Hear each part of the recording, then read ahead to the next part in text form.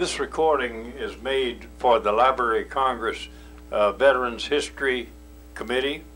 It's made in Marietta, Georgia. I am Jack W. Boone, the moderator. I am with the Golden K Kiwanis Club of Marietta, Georgia. Okay. Today we're interviewing a veteran of. Please give us your name. My name is John E. Thomason. Where were you born and raised, John? I was born and raised in Pickens County, Georgia. Okay. When did you go into service? I went into service June 12th of '45. What service were you in? The Army, Air Force? I was in the Army. Okay. What was your serial number? My serial number is 44132242. What was the highest rank you attained while you were in the service? Only a PFC. What was the name of your outfit? Well, originally when I went overseas, I went into the PBS service in Naples, Italy. Okay, John, let's go back now. When you first went in the service, where were you sent from the point where you were drafted? I was inducted at Fort McPherson, went to Camp Wheeler, and did my basic training in Camp Wheeler, Georgia. And after you finished your basic training, where did you go? I went directly to the port of embarkation in New York and went directly to Naples, Italy. Did you go over on a troop ship? Or?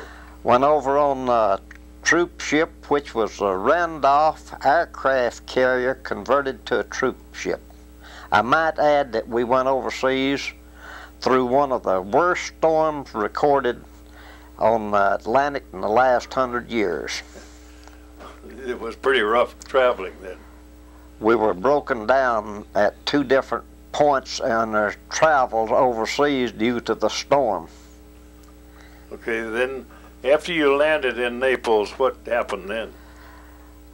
After I landed in Naples, unfortunately I spent the next 24 days in the hospital recuperating from the cold and everything I'd gotten going overseas. Okay, so you were right at the latter part of World War II. Right. The Germany surrendered just about the time I completed my basic training, so we went to Naples then as occupational troops. What was your job assignment? My first job assignment was driving a guard truck. I worked that for about 3 months, and they'd taken me off of that and put me working with a PW camp, guarding German PWs. I was in charge of ration distribution and sick call for the prisoners and things of that nature. Okay, John, during the day, every day, did you have a regular routine, or were you assigned different projects to take care of, or what? Basically, while I was in charge of working with the PWs, I had to make sick call, carry any sick prisoners out of town to another place, to a hospital, and have them checked out and everything. I reported in every morning at 8 o'clock, did my clerical duties and things of that nature, and I had a pretty well set routine. Did any prisoners escape during your tenure? I never lost a prisoner the whole time that I was working that detail. What was the food like where you were? We had relatively good food. It was basically military, Army chow, but we also were subject to get some vegetables and stuff from the Italians in the area. Did you have plenty of supplies? We had very good supplies at that time. Did you feel any pressure or stress while you were working with the prisoners of war? Really, I didn't, because all the prisoners, it was amazing how many of the German PWs spoke English and were very cordial and very nice. After you were there for, John, did any of the prisoners try to escape in the latter part of it? I know they got a little tired. They know the war is over and they wanted to go home. What did they do? I had no problem whatsoever with prisoners making any attempt to escape while I was working at the PW camp. Now later I knew of cases where they did try to escape from different prisoner of war camps around Naples, Italy. Were they processing them and letting them go home? Very few were being processed out at that time. There seemed to be quite a backlog of paperwork and everything, getting the prisoners prepared to be released back into Germany. Were they allowed to have any visitors? I don't recall any visitors ever coming into our camps at any time for the German PWs. What did you think of the officers and fellow soldiers you served with there? I had a very good relationship with my officers and fellow soldiers. We had no problems with any of the officers. They had no problems with us. Everything went very smooth while I was in PBS. Do you recall the day that your service ended? Well, yes, I recall whenever I was returned to the States and was discharged up in New Jersey. Well, actually, I wasn't discharged at that time. I served, I believe it's 60 days still in the military after I come home. In other words, I got a furlough at the end of my time of service and was then discharged after I got back home. So you received your discharge after you got home? Yes, I did. Yeah. You live here in Atlanta now? I live here in Marietta today, Georgia. Mm-hmm. And after I come out of service, I went back to Pickens County. What did you do in those days and weeks afterward?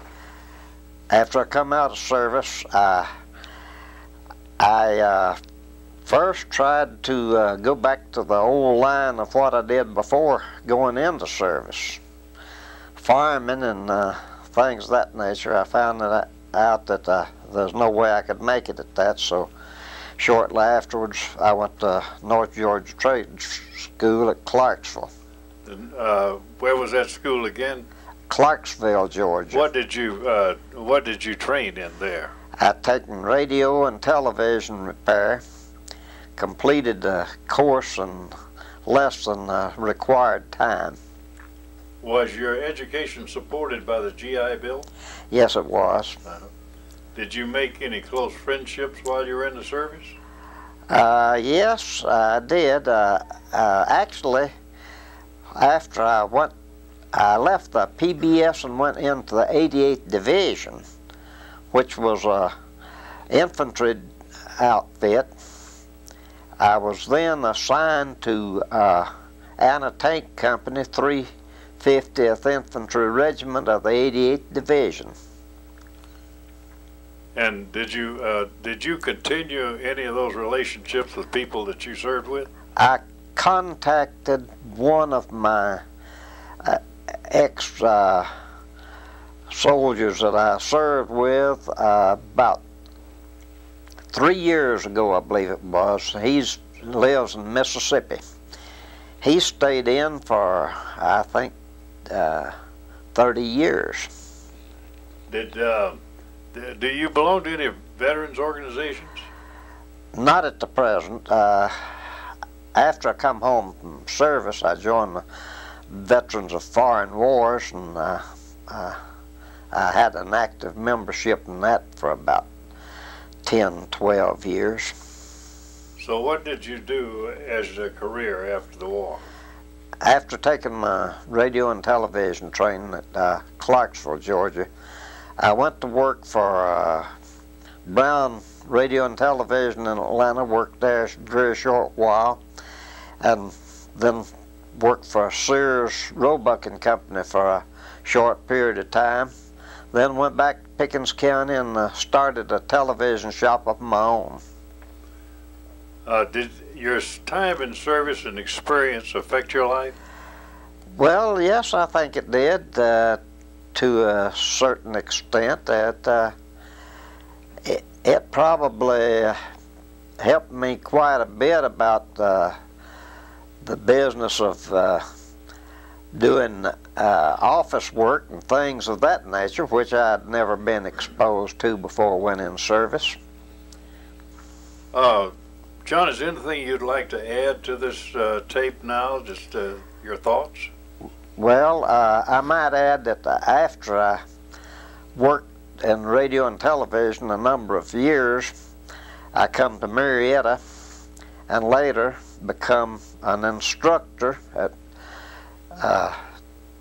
Chattahoochee Technical School, teaching radio and television, and later telecommunications and fiber optics. So I've had a very good life in the field of electronics, and I've probably enjoyed my teaching experience more than anything that I've done in my whole lifetime.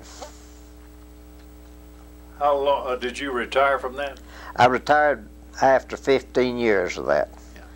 I retired in 1989. John, thank you very much for this interview, and thank you very much for serving your country.